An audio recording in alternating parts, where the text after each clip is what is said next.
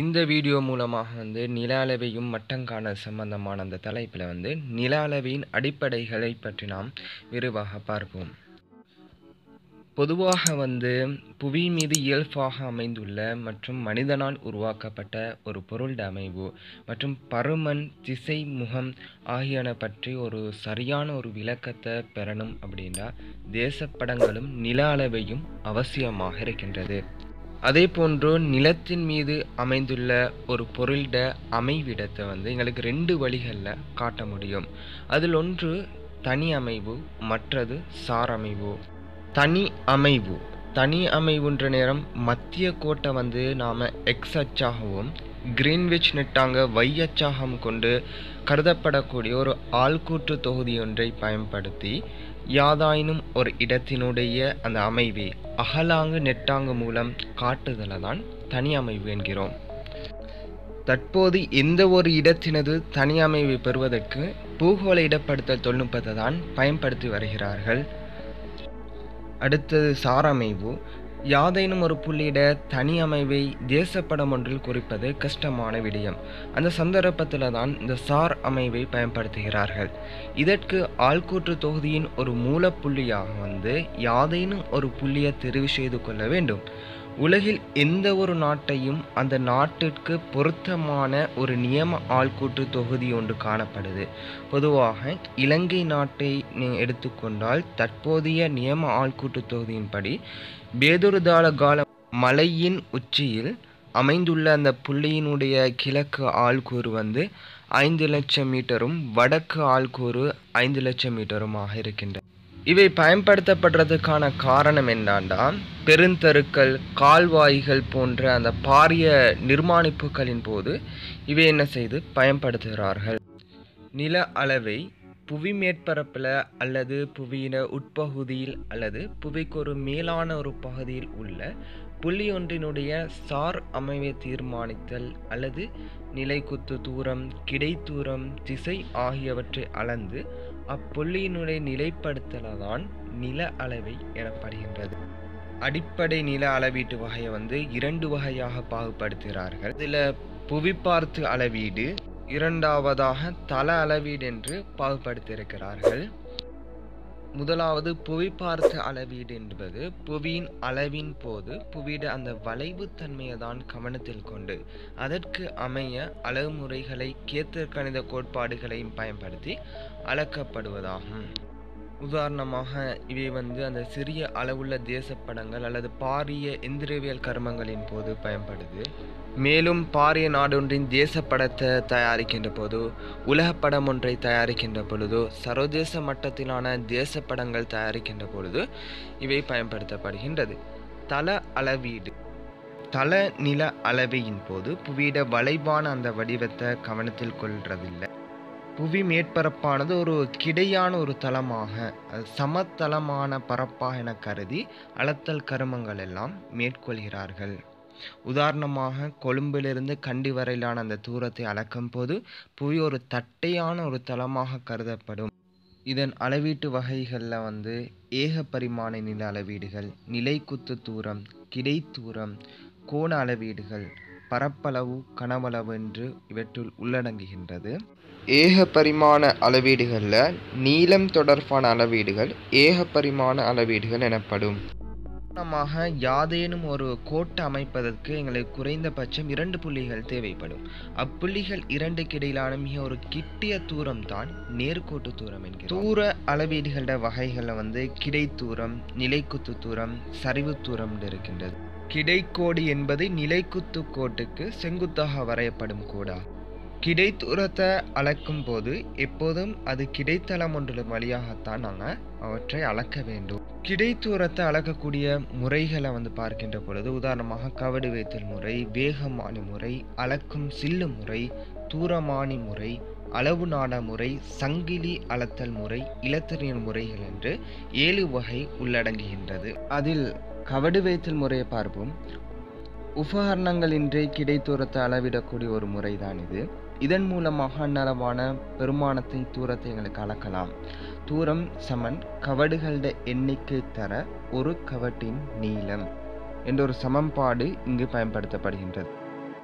இரண்டாவதாக அந்த கிடைத்தூரத்தை அளக்கக்கூடிய முறையில் வேகமானி முறையை பார்ப்போம்.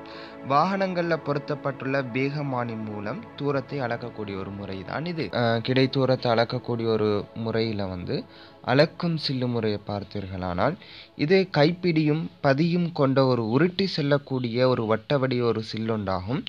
இதன் நீளத்தின் மீது உருட்டி செல்லும் முன் பூஜ்ஜியத்துக்கு நாங்கள் என்ன செய்து கொள்ளணும்னா செப்பமாக்கி கொள்ள வேண்டும்.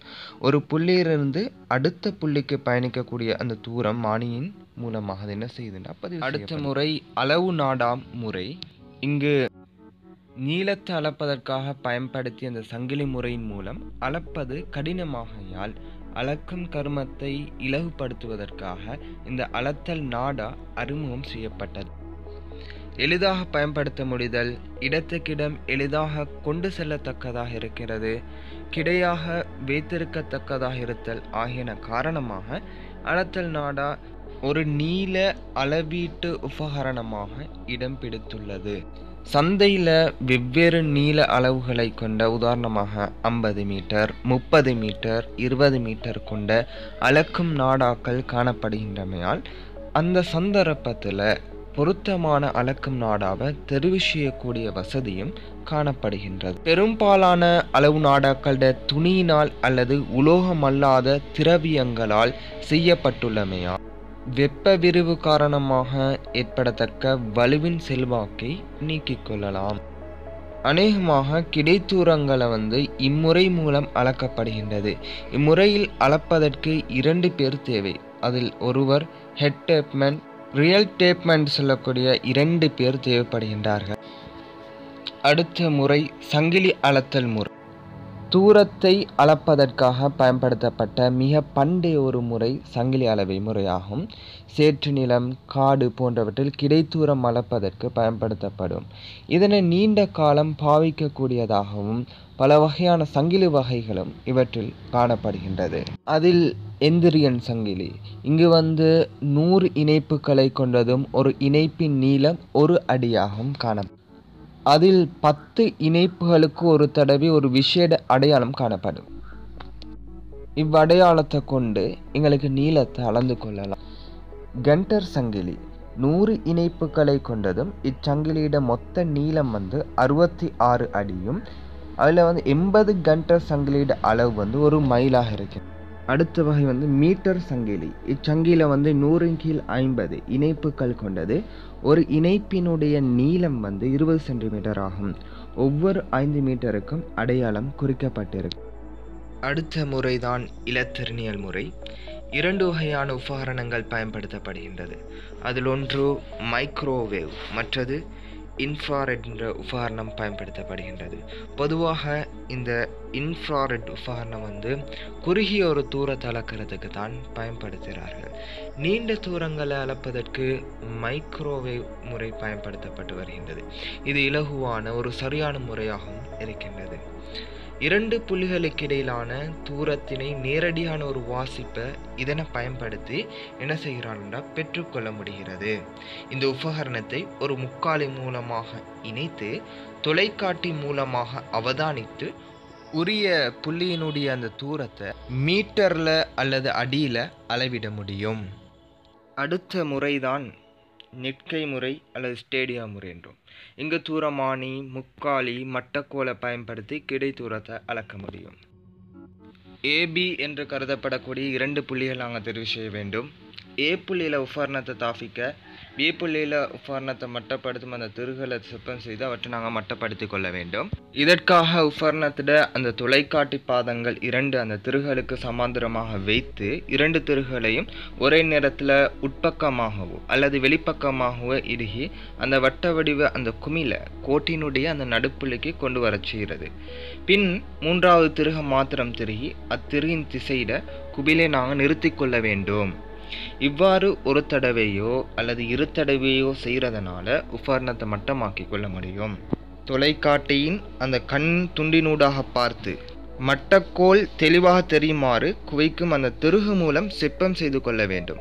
பிறகு மேல்தூர வாசிப்பு, கீழ்த்தூர வாசிப்பு ஆகியவற்றை மட்டக்கோலின் வாசிப்பை இரண்டையும் நாங்கள் பதிவு செய்து கொள்ள வேண்டும். பிறகு ஒரு சமன்பாடு பயன்படுத்தப்படுகின்றது. டி சமன் கேஎஸ் பிளஸ் சின்னு சொல்ல. இங்கு டி 2 புள்ளிகளுக்கு இடையானது, கேசி மாறிலியாக அமைவதோடு உபகரண உற்பத்தியாளர்கள் அதுக்கென வழங்கக்கூடிய ஒரு பெருமானம் இருக்கின்றது. கே சமன் 100, சி சமன் 0. அதே போன்று எஸ் சமன் ஸ்டேடியா வித்தியாசம் மேல் தூரம் மைனஸ் கீழ்த்தூர வாசிப்பு என்றவாறு இந்த ஸ்டேடியா முறை மூலமாக எங்களுக்கு கிடை தூரத்தை அளக்க முடிகின்றது. இந்த வீடியோ உங்களுக்கு பிடித்திருந்தால் மறக்காமல் லைக் பண்ணுங்க, ஷேர் பண்ணுங்க. முடிந்தா யாருக்கெல்லாம் இந்த வீடியோ பயனுள்ளதாக இருக்கின்றதோ அவர்களுக்கு மறக்காமல் ஷேர் பண்ணிடுங்க. நன்றி.